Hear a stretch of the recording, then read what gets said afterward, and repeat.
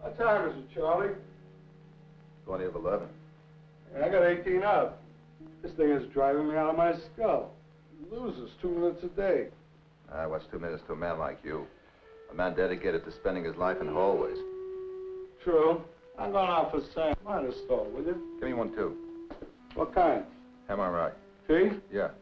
You know, I think they enjoy being locked up for the night like this. In this crummy hotel? At least they got rooms. I don't know why they didn't put us in the Waldorf. I don't think taxpayers would appreciate that. I would.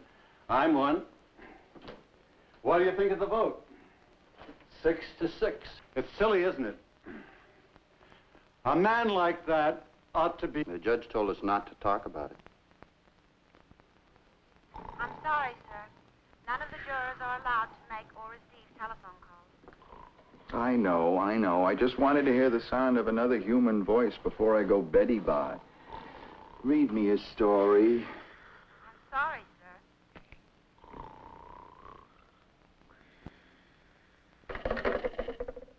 On general principles for keeping me here overnight, I'm tempted to change my vote to guilty. What do you think? I always save a roll from dinner if I eat out. Oh, sure, why not? In case I get hungry. If I'm hungry, I can't sleep. I know. Happens to the best of us. Listen, how come a nice, quiet, pleasant woman like you is voting guilty? Because I think he ought to die for what he did.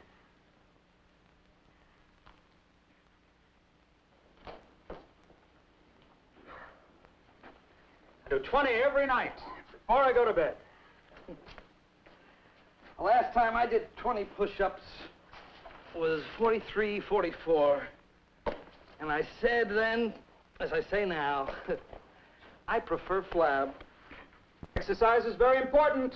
It depends. Do you think it's important to that fellow on trial? No, I don't think so. I wish I wasn't here. I wish I didn't have this kind of responsibility. So why didn't you just tell them you don't believe in capital punishment? They'd have let you off. I do believe in it. So what's your problem? I don't see why I have to be in it. I don't like the feeling of having to vote on whether somebody lives or dies. Is that why you voted not guilty? I don't know. Maybe it is. How do I know? Oh, what do you know? When they sent us home for a night close, I forgot my toothbrush. I didn't forget my toothbrush, but I wish I'd grabbed a bottle of bourbon. Listen, can I ask you something? How could you vote not guilty? I mean, it's plain as the nose on your face that, that man killed. Look, there'll be no loose remarks about my nose. And I don't think he had the man killed. How could you not believe it? Because I chose not to.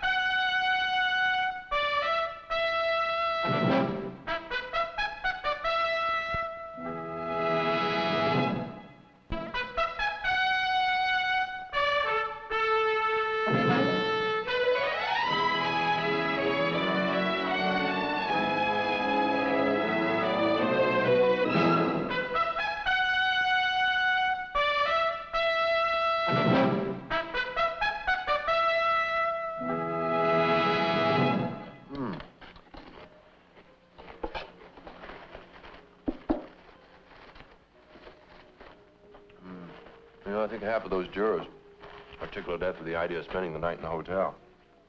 So is that all you're going to have? Nope. I've had my 900 calories for the day. You eat too much. Well, I feel like celebrating. Before the verdict, then? Absolutely. I know what you mean. I've never been so glad to be finished with a case in my whole career. I wouldn't exactly call this case a great pleasure, but I do hope we win it. The only thing is, it bothers me. And my reasons for hoping it. Don't let your reasons bother you. We're supposed to win. Well, it's just that sometimes I get the feeling that I'm working for my own ego instead of the client. Well, the result is the same. Is that good? Mm-hmm. You know, Frank Thorpe is an evil and violent man. And society would probably be better off if he was put away. If that jury frees him, I'll be proud of our work and sorry he's still walking around. You think he's guilty? I don't know, and I don't care. We did our job. We protected his civil liberties, and that's more important than anything. What do you call that? Oh, it's a spaghetti, mezzo, pizzicato or something like that. Try it. It's good. I despise that man. So do I. So do I.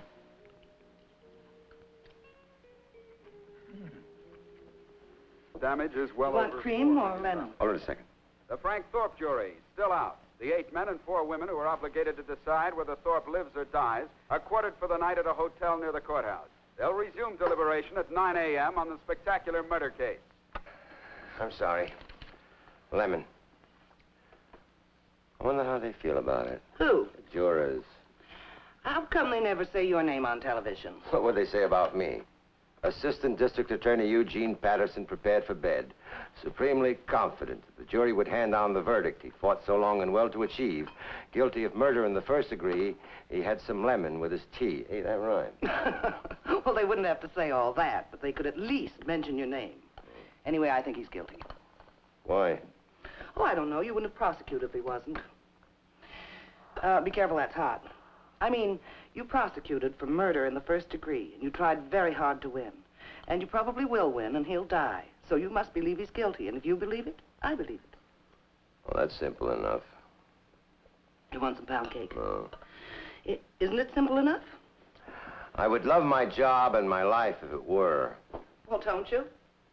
I don't know. I, honest to God, don't know. Well, it seems to me... What it seems to anybody isn't necessarily what it is. Well, what is it? Don't you want him to die?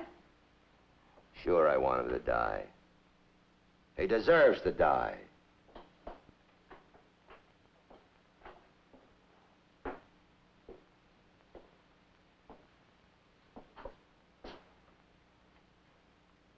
I don't blame you.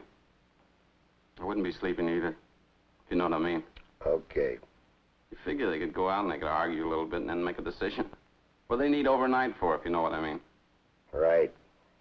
You know, I mean, how thorough can you get? You can only go over the facts just so much. Boy, any schlump can be a juror. My old lady, she was a juror once. They'd be on trial when she was sitting there. She'd string up her own son. That happens to be me. Good. It's supposed to rain. Me, wise guy, I forgot my rubbers. I'm such a wise guy. I got a perfectly good umbrella. You think I'd bring it with me? No. Wise guy. It's gonna come down. My mother, a genuine witch, she said so. All right. Look, if you don't want to pass the time with me, just say so. You know, I can take a hint if you know what I mean. What's your name? Stanley McGurk. Well, Stanley, here's the situation. If that jury finds me guilty, that judge is going to sentence me to death with mercy on my soul and all that. And then they're going to take me up to Ossining on the Hudson, a resort paradise. And they're going to charcoal broil me on their little grill, am I correct? But Stanley, if the jury votes me not guilty, then they'll give me back my hat, my coat, my wallet. I'll walk out of here a free man. You know what I'm going to do then, Stanley? I'm going to find myself a very tough, very large chap with a great big shiny gun. And you know what I'm going to do, Stanley? I'm going to give him $1,000 just to blow the back of your head off. If you don't want to talk, why don't you just say so, that's all. I mean, I can take a hint. Stanley. What do you want? Wise guy. Don't call your mother a witch. I hope you get off, Mr. Thorpe. So do I, Stanley. So do I.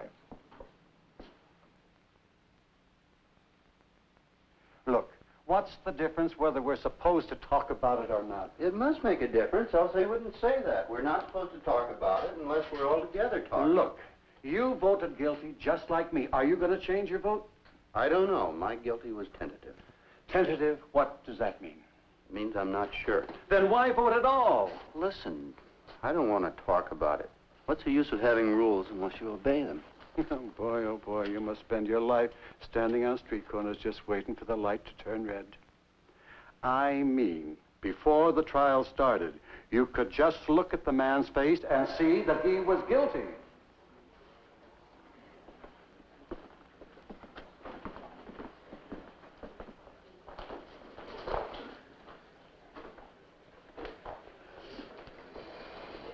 All rise. Hear ye, hear ye. All those having business before trial term part 18 of the Supreme Court of the State of New York, held in and for the County of New York, draw near, give your attendance, and ye shall be heard. Judge Lederman presiding. Be seated. Are you gentlemen ready? Ready, Your Honor. Ready, Your Honor. Proceed. Mr. Foreman, ladies and gentlemen of the jury. The purpose of an opening statement is simply to familiarize the jury with the facts of the case as they'll be presented by the people. Histrionics should play no part in this. Therefore, I expect that my performance will be dull. However, the facts in this case are so appalling that the manner of their presentation is unimportant. I promise you that you will stay awake.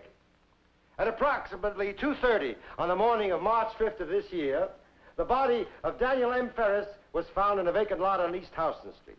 He had been shot through the forehead by a .45 caliber automatic pistol. The people will prove, ladies and gentlemen, that the murder of Daniel Ferris was contracted for by the defendant, Frank Thorpe, and was committed by one Herbert Jaffe, who received for his labors a sum of $1,000.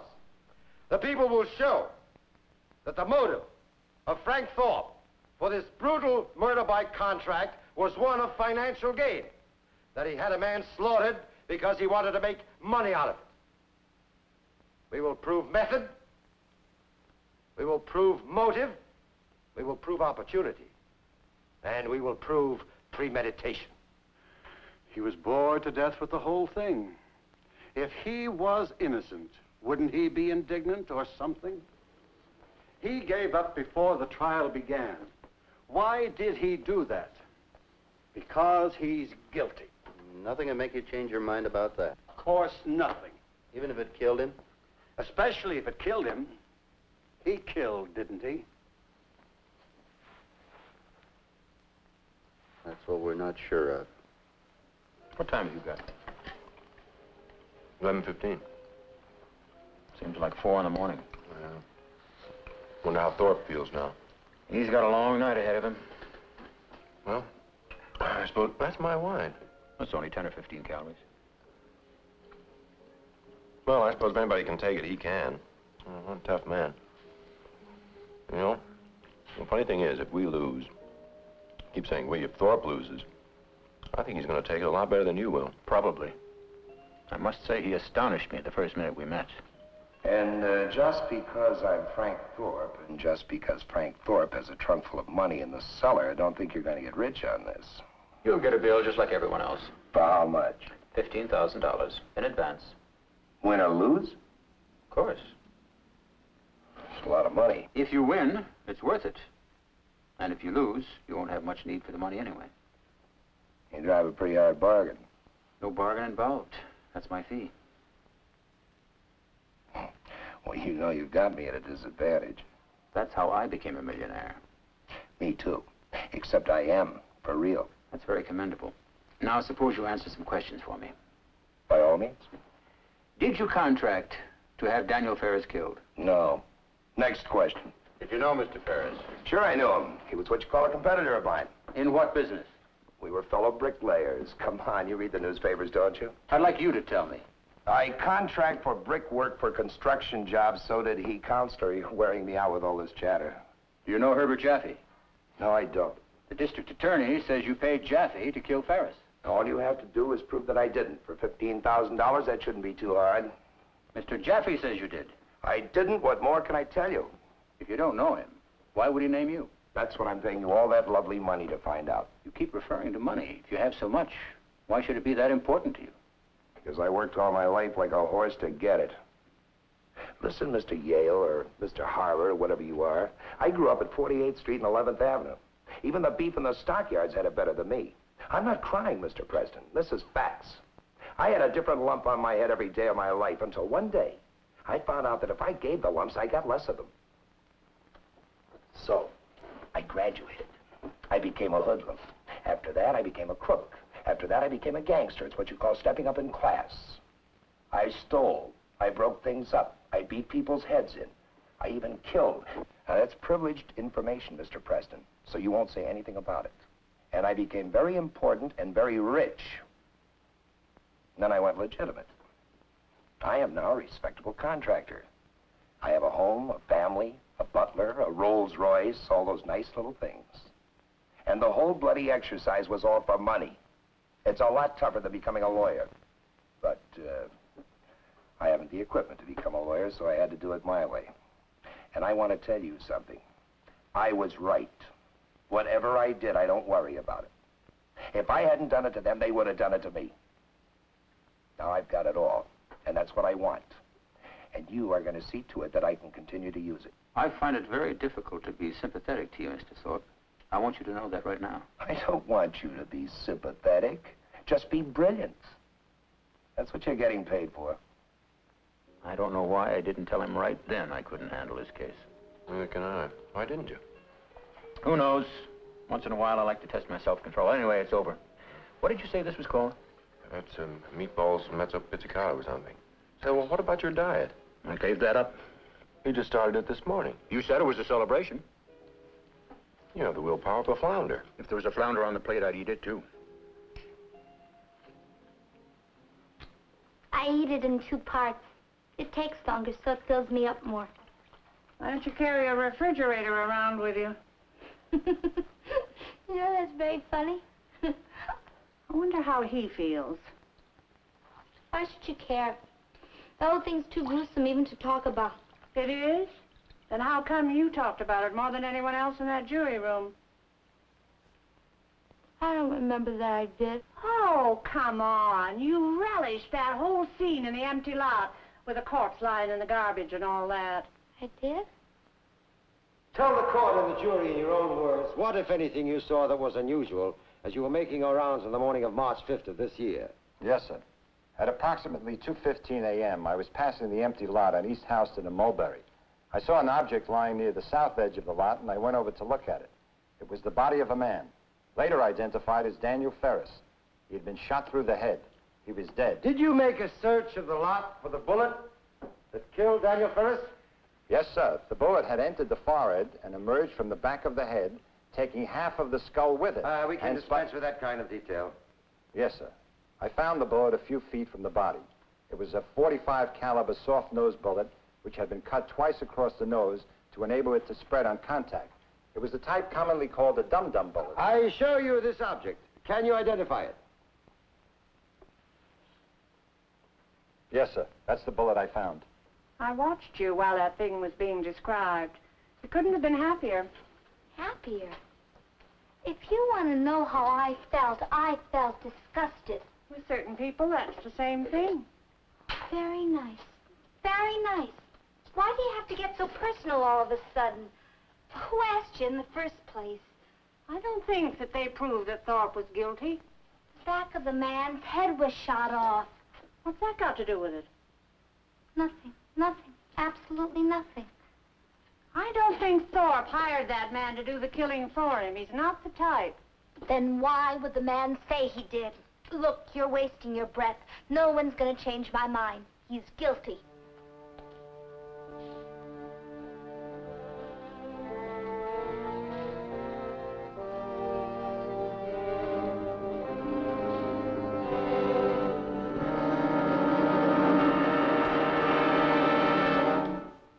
When I was a kid, they told me never to turn down the corner of a page to mark my place. I just did it, and I'm glad. I may turn down every corner in that book. What's wrong, dear? What's bothering you?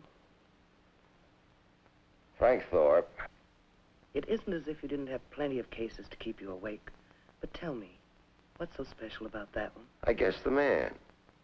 I don't know. I'm not really involved anymore. It's up to those 12 intelligent and unbiased jurors. He lives or dies according to their whim. Do you think whim is the right word? All right, according to their conviction. The point is, unless he's the greatest actor of all time, he couldn't care less. They don't worry him. Why should you care now whether he's worried or not? Do you want him to be worried? In the privacy of our bedroom, I'll admit it. Yes, I want him to be worried. All the forces of society, spearheaded by your fearless husband, are lined up against him. And I'd feel a lot more potent if he'd just cringe a little. Not very attractive, is it? No. I know. I shouldn't let him affect me this way. But ever since I met him, he has. I'm just an ordinary guy. He's unique. Maybe that's what bothers me. Let me say it before you say it. You're a district attorney. You want to ask me a few questions. I don't have to answer them. But if I do, anything I say will be used against me. Well, friend, I'm going to answer any questions you have to ask. So go right ahead and indulge yourself.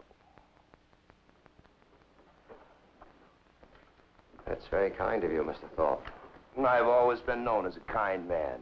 10 years ago, I won the Kindest Man Award at the annual Bricklayers' Ball. Ask your questions. Did you contract to have Daniel Ferris murdered? No, sir. Did you know a man by the name of Herbert Jaffe? No, sir. Did you give Herbert Jaffe $1,000 to kill Daniel Ferris? No, sir. Did you know Daniel Ferris? Yes, sir. How did you know him?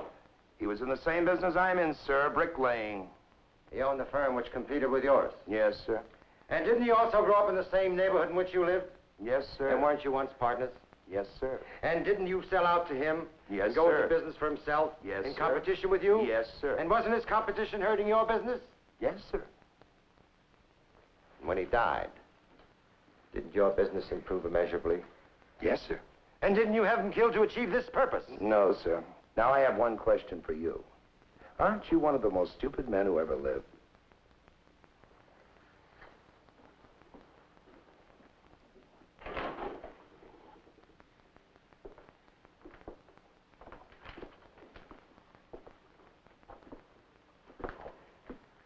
Hello, Frank. Not one of the most stupid, the most stupid. All right.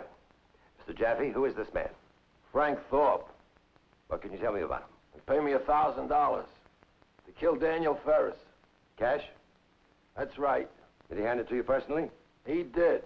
Is there anything you want to say about that? You're creating a problem for me. Now, if you know anything about me at all, you know that's a ridiculous thing to do. You're going to wind up being hurt. Are you threatening me? You got any reason why I shouldn't? Anytime a man is that sure of himself, no matter what he's done, I worry. I hope I've got him nailed. But I don't know. I keep getting the feeling that somehow he knows more about it than I do.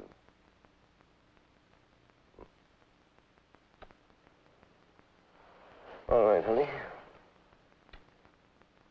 Go to sleep. He broods best who broods alone. All right. Let me try to convince you again. What for?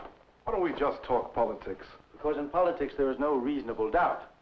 Don't you know that the man who's genial on the surface and cynical underneath always wins? That's ridiculous.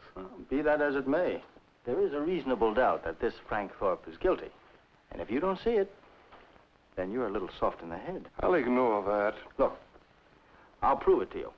Now, you sat there and saw just what I saw. Now, all you have to do is realize it.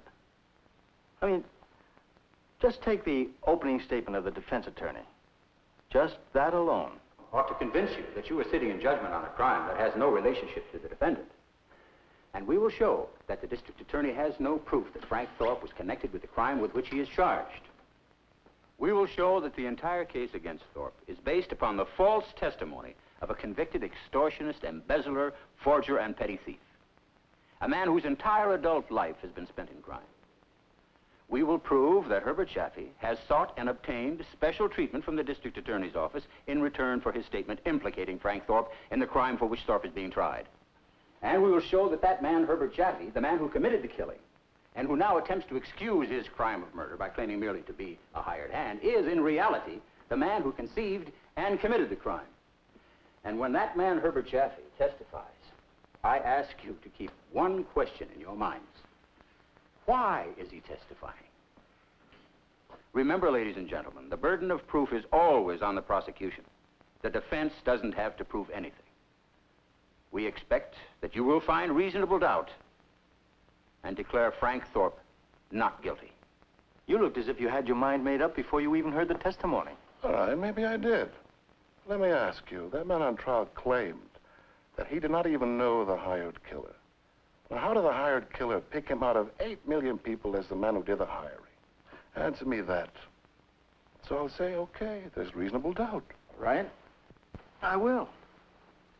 Thorpe lied when he said he didn't know the man. That's simple. He told a small lie to protect himself. What's the difference? They still haven't proved that Thorpe hired the man to commit the murder. That's his story, not Thorpe's. I don't believe it. I don't believe it.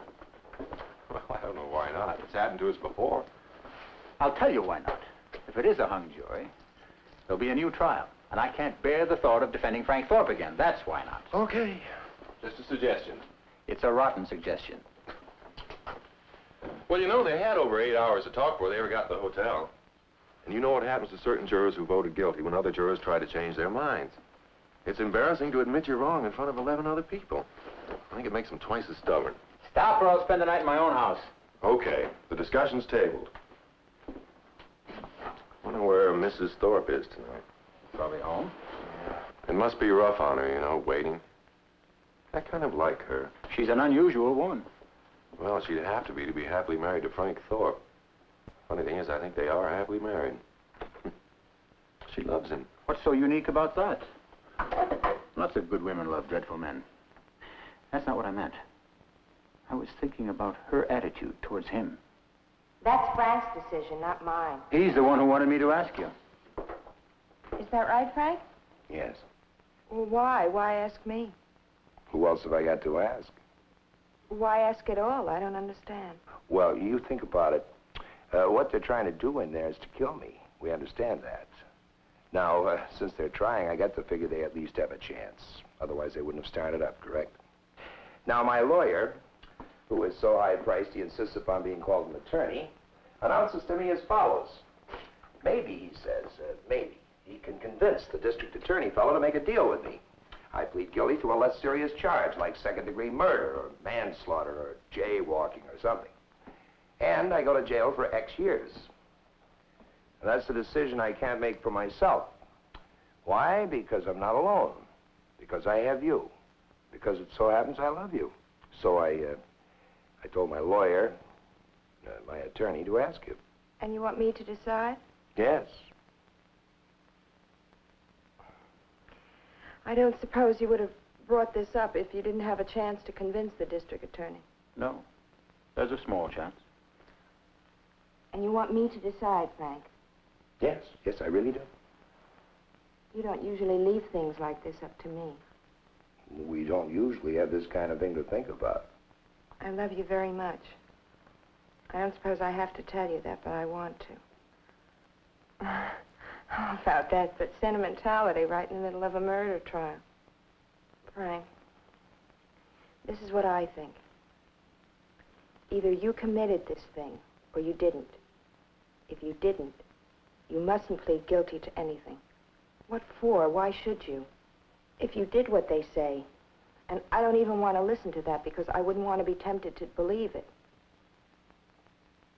I don't see why you should agree to a lie, and I don't see why they should. You're entitled to a fair trial, and I suppose you're getting one. And that's good enough, isn't it? Mrs. Thorpe, sometimes expediency is a necessary thing. Right now, it could mean the difference between your husband living or dying. But will it be? I don't know. And if he lives because of your expediency, where and how will he live? In prison? You don't offer much, do you? I suppose not to you. And to him? I can't answer that. Living means different things to different people. The judge is coming back in. Thank you. Mrs. Thorpe. The time is now. I say no deal. Give the little lady a great big hand. You better be a big genius in there, Mr. Attorney. Otherwise, I may have to belt her around the block someday for that. You asked me. I love you. Anyway, for his money, let him sweat. I wonder whether he did it. Remember what it says on page 57. I know. It's not supposed to matter to us. We're not judges or jurors. We're advocates, et cetera, but... Aren't you curious?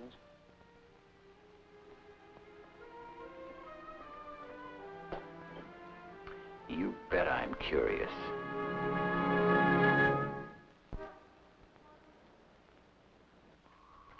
Oh, boy, that's beautiful.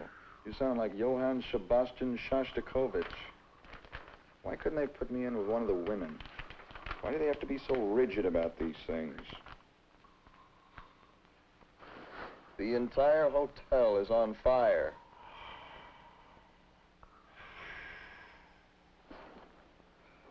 How can you sleep? Is it because you're old or because you did your duty and voted not guilty with me? Suppose tomorrow morning we go back down there and some of these idiots convince us and a couple of others to change our votes. It could happen, you know. We're only human. Then what happens? This fella dies. Impossible. I mean, it's pretty obvious he didn't do it. Or is it? Who knows? Who really knows? For how long have you known the defendant? Frank Thorpe? For about a year and a half. I worked for him. Now, Mr. Jaffe, did you have a conversation with Frank Thorpe about a week before Mr. Ferris was found dead? I did. Can you tell us where and when it happened and what was said by each of you? Right. Well, I was working on a scaffold at this building on 2nd Avenue and 80th Street. We're up about 12 stories there. It's a Friday, around 3 o'clock, very windy. So, Mr. Thorpe gets on a scaffold with me and sends my partner away. He says he wants to talk to me. Well, okay, he's the boss, so I got to listen. And he comes right to the point. He offers me $1,000 cash, $500 then and $500 after if I'll kill this man, Daniel Ferris, for him. So I told him I'd think about it. He said, let him know Monday. He had a gun for me and he'll finger this Ferris for me. Finger? Finger him, point him out.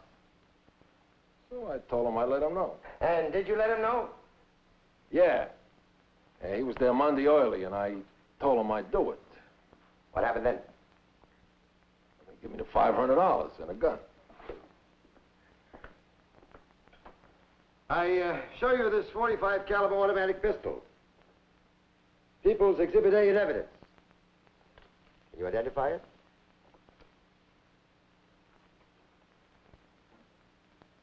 Yeah, that's the gun. And what, if anything, did you do with this gun? Well, the following Saturday night, I shot Daniel Ferris through the front of the head with it and dumped his body out of my car in a vacant lot on East Houston Street. And what happened after that? Monday morning, Mr. Thorpe gave me the other $500. He said I did a good job, and he appreciated it. Did Mr. Thorpe say anything to you in connection with this gun? Yeah, he told me to get rid of it. And did you? No, I kept it. Did you have a reason for doing that, Mr. Chaffee? Yeah, stupidity. Stupidity, I'll say. Old man, you and I have to stand firm tomorrow morning. Right now, I think that man Jaffe's a liar. I may convince myself that I'm wrong, but I wouldn't want anybody else to do it. It's the way I am. Stubborn. Or possibly stupid. Who knows? Fasten your seatbelts, everybody.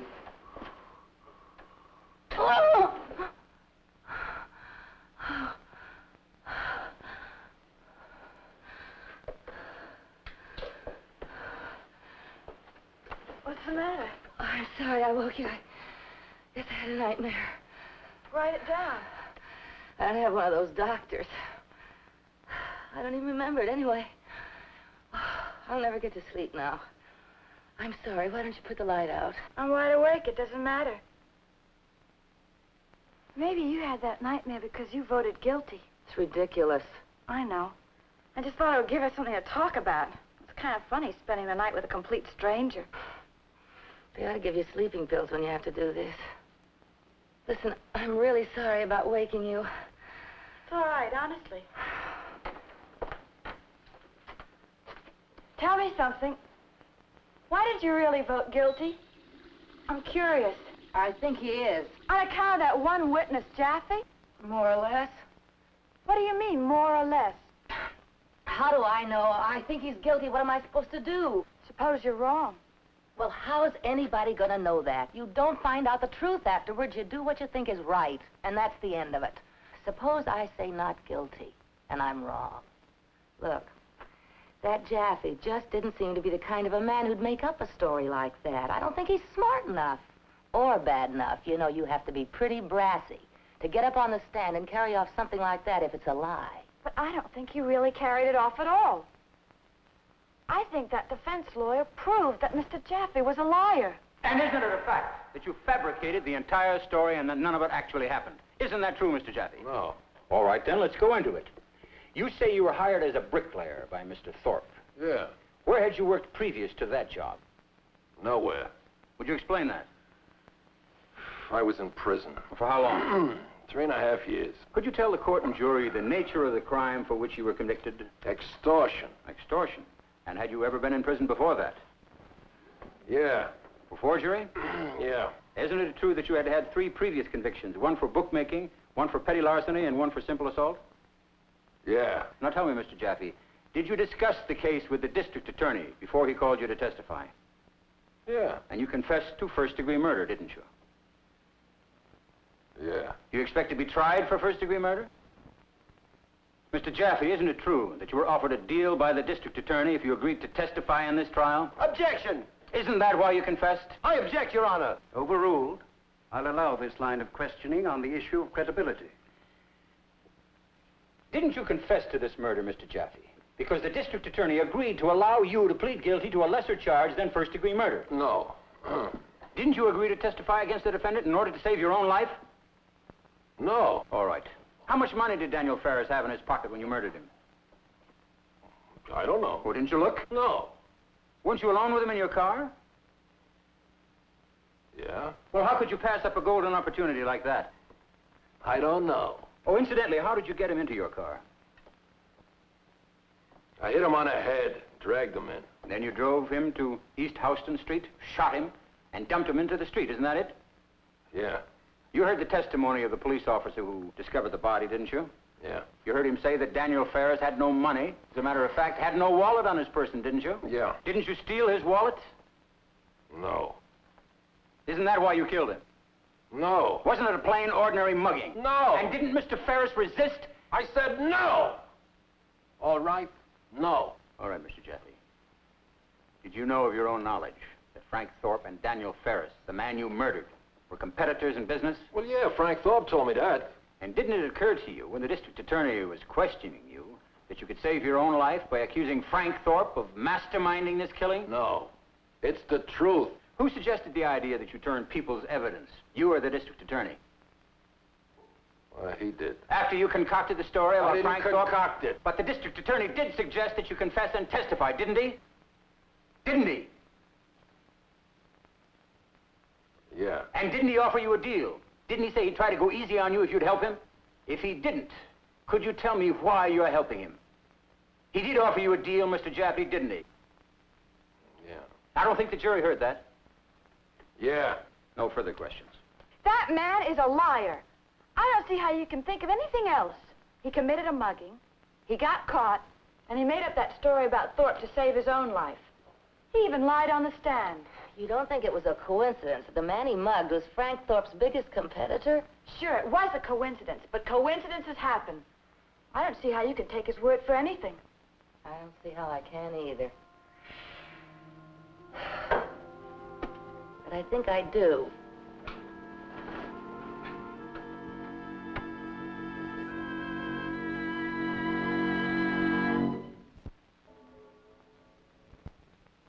I eat health foods. A lot of people say I'm crazy, but if you got to look at the statistics, you'd know what I mean. I bet you eat wheat germ 3 times a day. Do you realize when you die, an entire wheat field will sprout out of your coffin? You can joke about it all you want. We're used to that. I haven't had a cold in 8 years. I expect one tomorrow. Yeah, but I get a feeling that adversity broadens me. Listen, I know we're not supposed to talk about this, but you could help me out here. I still don't know why you voted guilty. Why do you have to know that? It's part of the deal. You're supposed to use reason and logic to defend the position we took. Let's hear your logic. All right. Why didn't Frank Thorpe take the stand and say he was innocent? He's not required to testify against himself. Well, that's in the Constitution. You heard of it? Sure, I've heard of it. So what does that mean? If a man is innocent, he should want to get up in court and say so. Wouldn't you? Depends. His lawyer thought it would be better for him if he didn't. How do you know? I don't know. I'm just guessing. I'm putting you on the stand this afternoon because I want to ask you just one question. Which is what? Did you contract to have Daniel Ferris murdered? To which you will answer no. Why do you need that? Anybody in his right mind knows I'm going to answer no if you ask that. What good does it do me? The jury wants to hear you say it. All right, I say it. Then the DA gets up and makes hash out of me. Can he? What do you mean? Oh, come on. We're not going to start that again, are we? No, I didn't do it. It's going to help a lot if you get up on the stand and say just that. We haven't got much time, Mr. Thorpe. I'm not going on the stand. I think it's important that you do. And I said I can't. I don't care what you think. Could you tell me why? Supposing I told you that it was because I was afraid. Anybody's going to be nervous about getting on the stand. I mean afraid. I mean like I won't be able to breathe. I mean like I won't know who I am, what I'm doing, or what I'm saying. Do you understand me? We're talking about your life, Mr. Thorpe. I'm not going to get up on that stand in front of all those people and talk. Because I can't. Look at my hand. Now, I can't do it. I'll look guilty. They'll think I'm guilty. You leave me alone. You've got this case won without me. No, I haven't. I need you. And I said I can't. Now get out of here. Get out of here. He was standing on his constitutional rights not to testify. If he was innocent, he should have said so. There's nothing hard about that. I like a person who comes right out and says what he thinks. That man isn't honest. He isn't down to earth. Down to earth? He's half underneath the earth. The vote is 6-6. He's half free also, isn't he? Let's go to bed. I gotta have my 8 hours or my entire chemistry goes out of kilter. I get an imbalance of acids. Oh, we couldn't have that, could we? No, not right here in front of everybody. God forbid.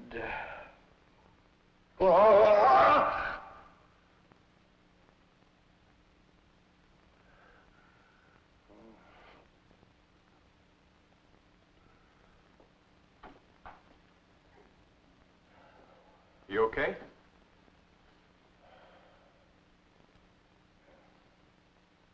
I bet you a dime you get off. You're faded.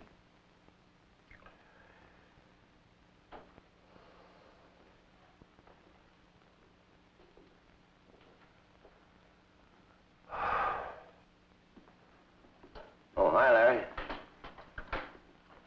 You heard anything? No. They've had another 2 hours this morning. We'll be going out to lunch soon. What do you think? Who knows? Maybe a hung jury. Larry, hate to see this guy get off. He's guilty. I don't think so. He's capable of it, but I don't think he did it.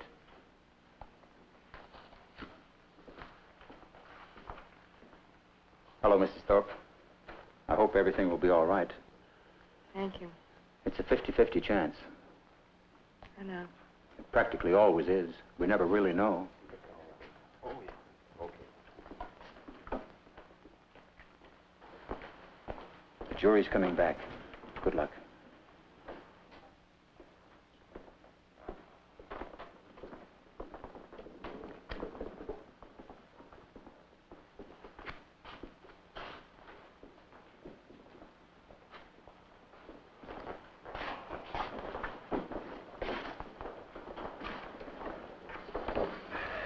What do you think, Counselor?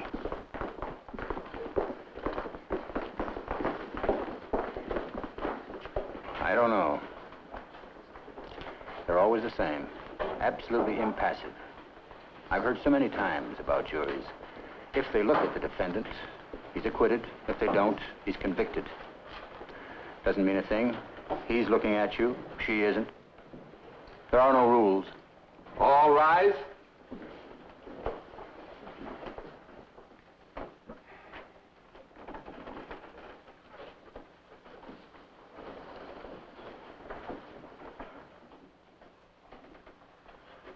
What's that for? Probably nothing. Just routine. Mr. Foreman, have you reached a verdict? We have?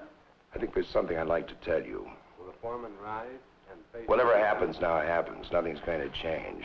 I can't say I'm crazy about you, but you did a good job. Will the defendant rise and face the jury? Mr. Foreman, what is your verdict? I think you ought to know, Counselor, I'm guilty. I had him killed. Not guilty. You find the defendant not guilty of the charge. So say you all. The defendant is released from custody forthwith. Jury is dismissed with thanks of the court. Jurors will report to the central jury room. Court is adjourned.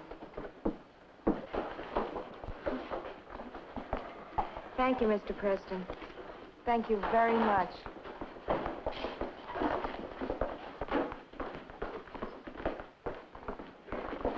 Counselor, I told you didn't need me on that stand.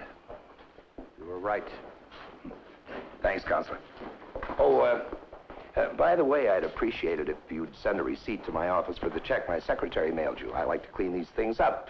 Otherwise, they stick in my mind and become annoying. Know what I mean?